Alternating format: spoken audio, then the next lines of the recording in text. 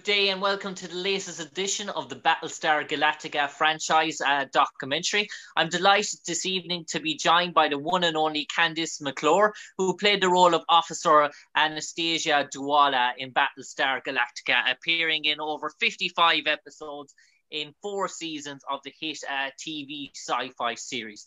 Kandyse, I suppose, looking back at it now, it seems almost like it's nearly a decade ago, 10 years ago now, Battlestar Galactica. Does it almost feel like that? Does it feel longer, I suppose, looking back at it when it came out back 2004 to 2009, 5 years, yeah, a decade now. Does it feel like almost yesterday, though, you were back on set shooting? I think it's been longer than a decade since the beginning of it. I mean, my goodness, I was a baby. I was 23 when I started that show. It's a lot of life lived, but the memories are still so present, I guess, because I get to see everybody all the time. And the show keeps getting new fans. Almost every day on my social media, somebody makes a Battlestar Galactica reference, something that parallels the political situation, or some commentary from the show. People still think I should have been a Cylon. I agree. It does feel like yesterday. I can't believe that much time has passed, truly. And Kandyse, in terms of Battlestar Galactica, we know there was a TV series before back in the 80s, which featured Dirk Benedict. But this almost felt like a new sort of different sort of TV series. It had sort of elements from the past, but it had so many different tangibles this time around. It's very hard to compare the both. They're probably in some bit of resemblance, but in terms of the Battlestar Galactica that you were a part of, it's very much a different type of sort of documentary, sci-fi franchise documentary compared to the original. I think the word reimagined, which is how it's described, is a really fitting example of it.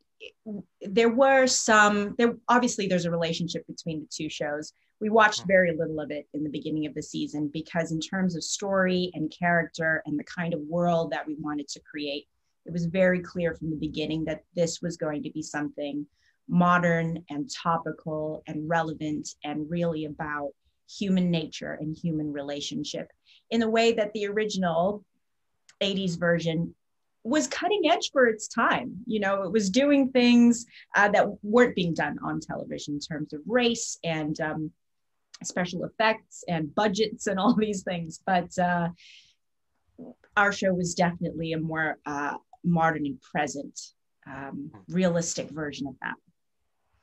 And I suppose, Kandyse, when I was talking to Grace, she made the revelation that in terms of casting and auditions, that she actually tried out for the role of Starbuck. She actually didn't get that role. Katie Sackhoff got it, and I mentioned obviously the character Officer Dualla was pitched for her as well, but at the end she wound up with sort of. How was it in terms of you?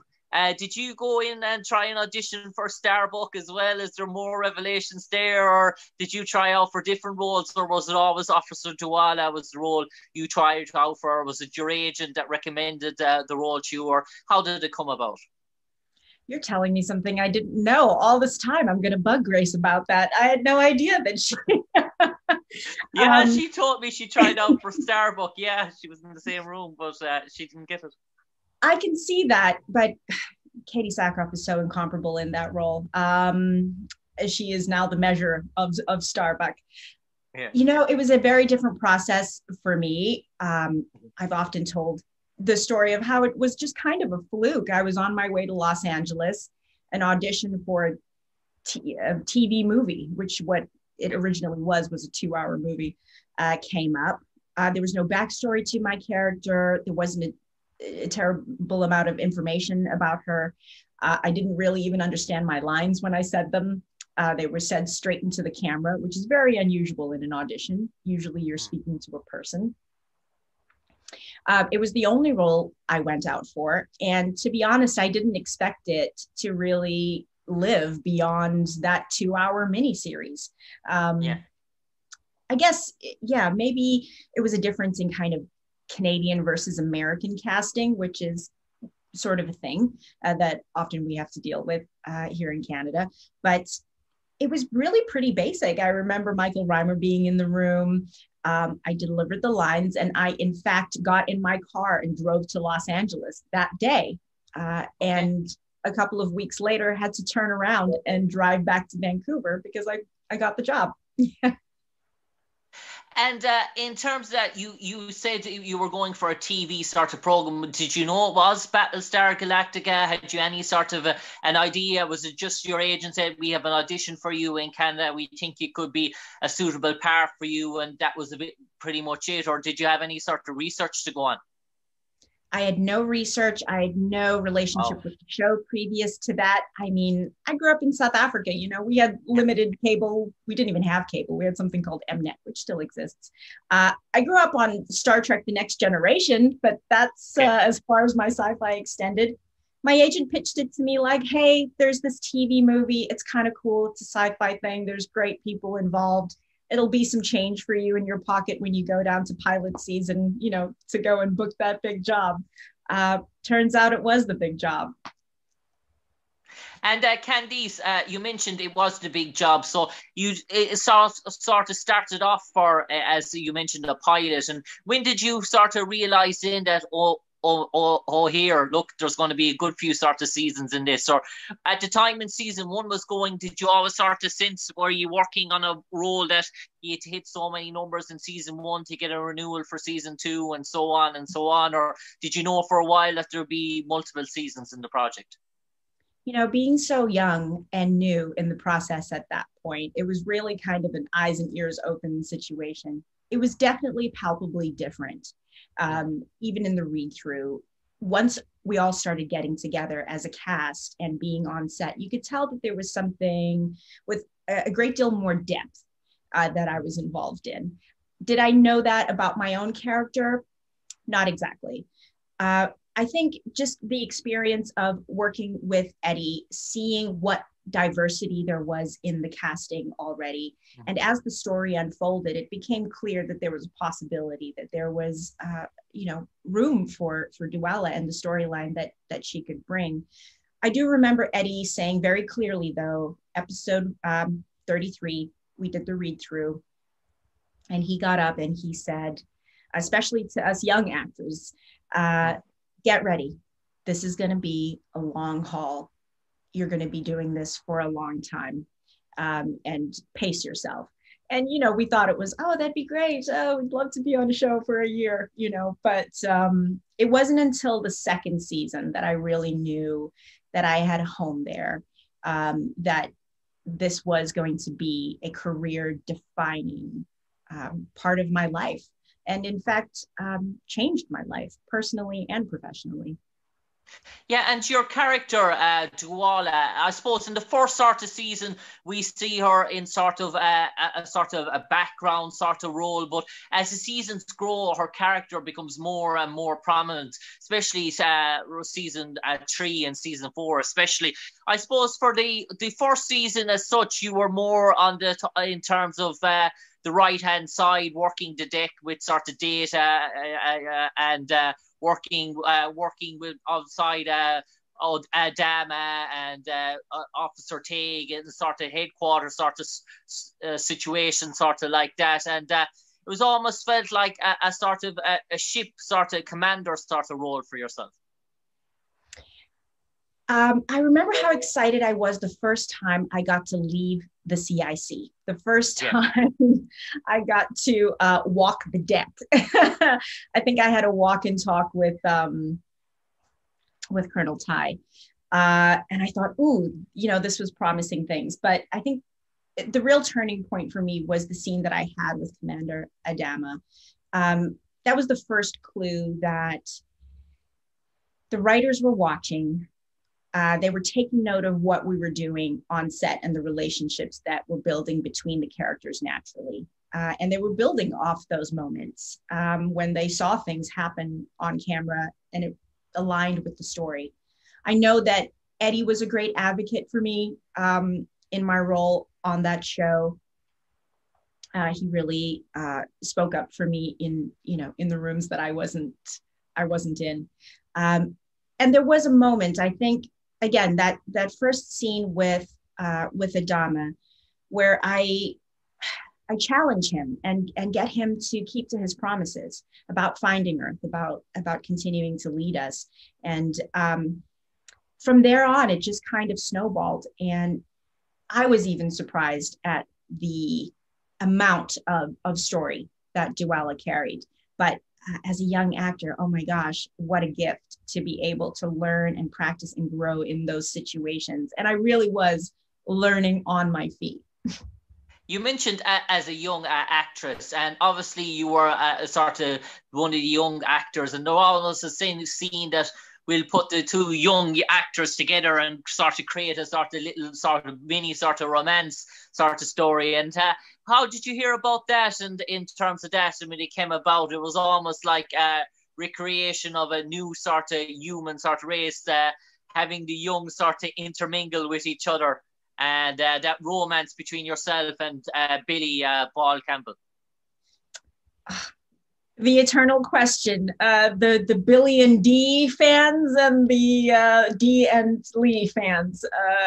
I know the fans really were upset with the way Dualla treated Billy. It was out of my hands. I loved that part of the storyline in the first season. I remember the scene, Paul Campbell and the CIC and Mary and Eddie are speaking, and President Roslin and Adama. And they say, they should have babies. And they look at the two of us, and there's the sense of hopefulness. Billy's character, Paul Campbell's character, was so full of genuine hope and true belief in the show. And Dualla was that same representation at the heart of the ship on the military side. So it was natural that the two of them should kind of come together, representing those two sort of bodies of the remains of humanity, and that they would come together.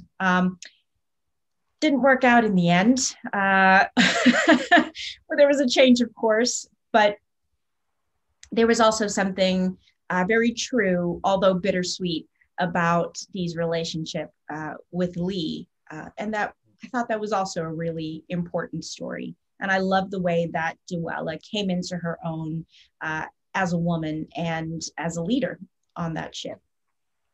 And I suppose, Kandyse, in terms of your working week now on set, in terms of Battlestar Galactica, from the time you got the original sort of table read for the next sort of episode, in terms of live shooting, maybe script changes, how long was your working day, and in terms of how long did it take to produce one sort of episode, or were you a sort of a character that you probably had recurring parts and different scenes within the whole 45 minutes of the show? So how long was a working day for Kandyse McClure on the set of Battlestar Galactica?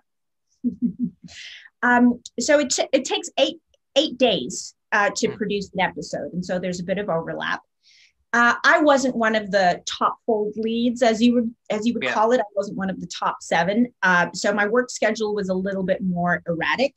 It was sometimes difficult. I liked being on set and being in the atmosphere. You could kind of keep the energy. It was more difficult when you were away for 4 days and then you came back for 2 days and then you were away again. I always sort of felt like I was catching up. It depended on the day of the week, and it depended on the director.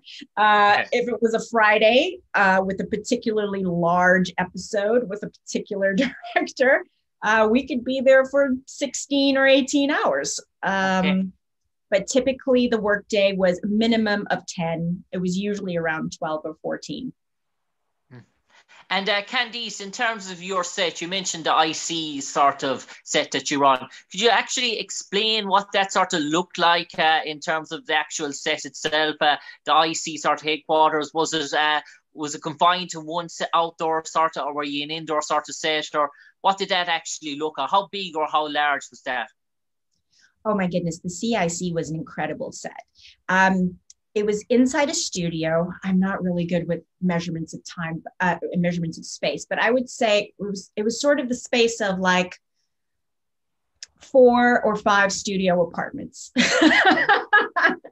It was quite large.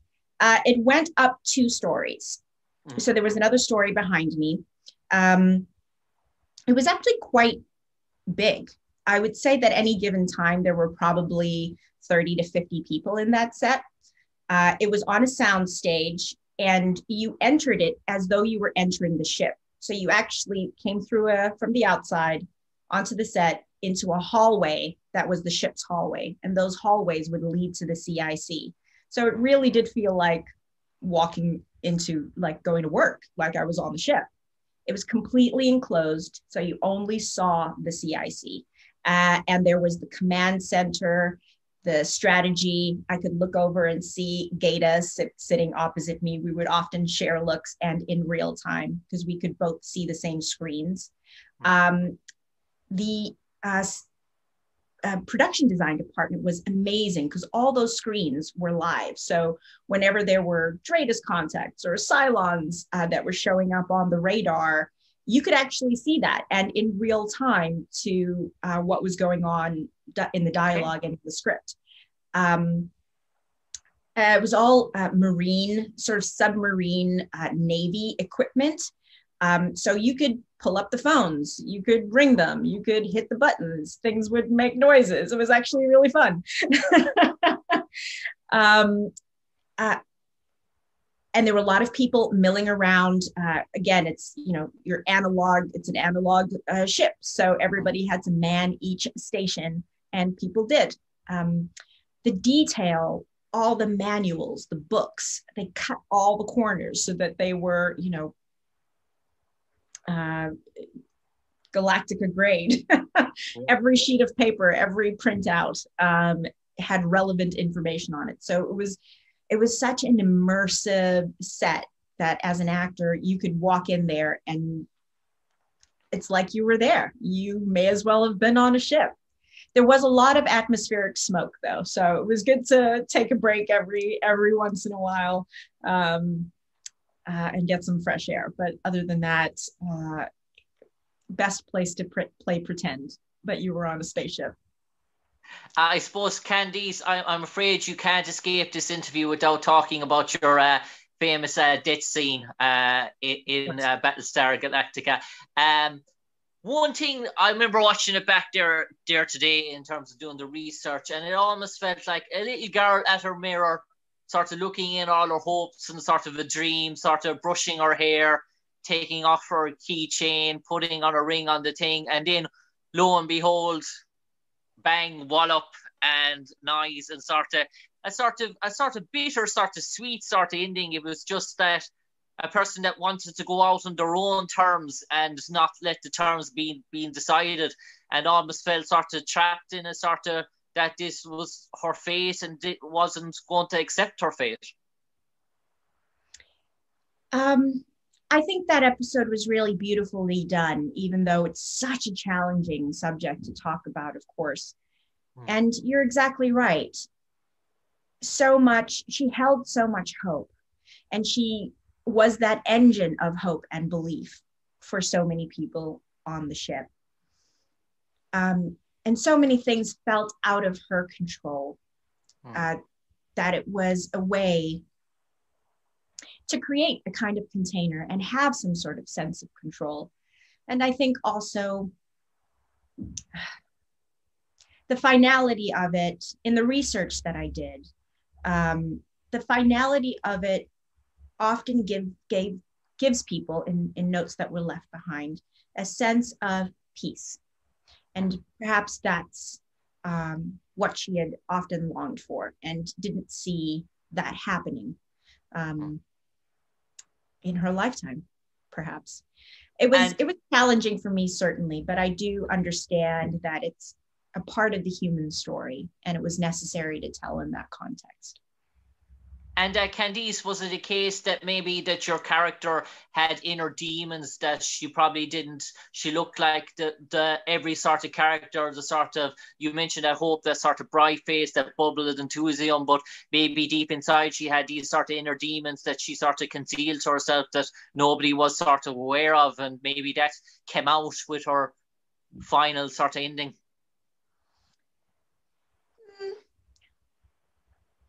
I think there was so much hope in Dualla, and perhaps she had these dreams of her life.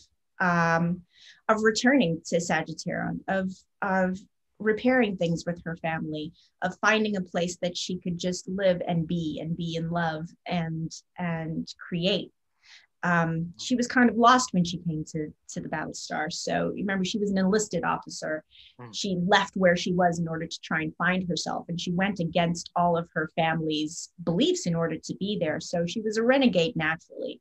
But I think the thing that fueled Dualla was hope, and she couldn't see it anymore anywhere. And that was kind of the end of the And I suppose, Kandyse, one thing I spoke to Grace Park about, and she mentioned was she did conventions that as soon as Battlestar Galactica was over, she got cast in a good sort of production. So she actually missed out on those type of conventions. What was the story for you in terms of all those sci-fi conventions? Obviously, Battlestar Galactica, a massive sort of sci-fi show. Were you finding yourself, once the franchise was over, getting invites to conventions all over the world? I've done less than some of us and more than others. But yeah, I'm not sure if we'll ever get to do them again. The conventions are an amazing opportunity to really interact with people who your work has affected. And the show has affected so many people and continues to do so. People would come to us with such personal and beautiful stories about moments that they shared with loved ones, relationships that were repaired because of the show, ways of processing grief and difficult things that had gone on in their life through the show. Plus, you get to travel the world and hear yourself in different languages. I got to meet all the amazing actresses who translated my voice in different languages, who played the French Dualla and the Spanish Dualla and the German Dualla. And I suppose, Kandyse, in terms of Battlestar Galactica, in terms of the TV series, you basically covered everything in the 4 seasons in terms of that 74 episodes, and there was a really conclusion to the story. Is there any sort of room maybe there for in the future for another sort of movie, another sort of TV series, or is because of the finality of Battlestar Galactica, have you every sort of base and stone covered? Is there any sort of opportunities for the franchise going forward?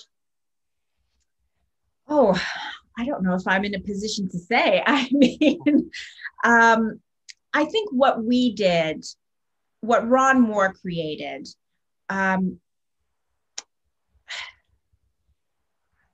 was so different, was so accomplished, was so thorough and thoughtful and fresh and topical and so perfect for the time that it came out. But, as the world evolves, as politics and humanity and environmentalism and all these things, AI and technology become more complicated. And since Battlestar served as such an incredible platform in order to talk about these really difficult things, maybe there is a way.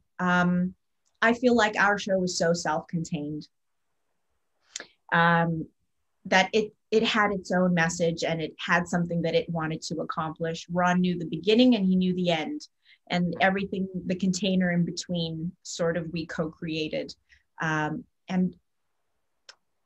it stands the test of time. It stands alone. And I have no doubt that somebody will have a new take on it for a new time, in this meta modern world that we live in. Maybe the reimagined Battlestar was the postmodern version, and perhaps there's room for the meta Battlestar Galactica.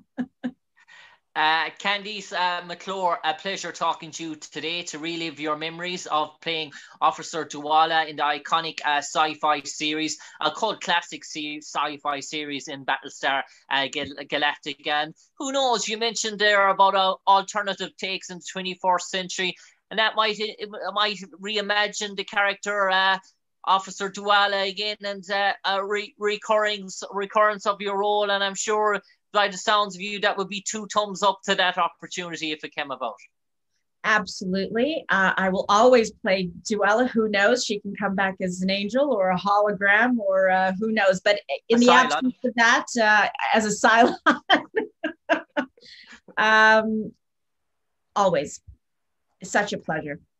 Kandyse, an absolute pleasure talking to you this evening in these troublesome times. To you and your family and your loved ones, stay safe, stay care, and have prosperous opportunities heading into 2021. Thank you so much, James, and the same to you and all your listeners. Thank you.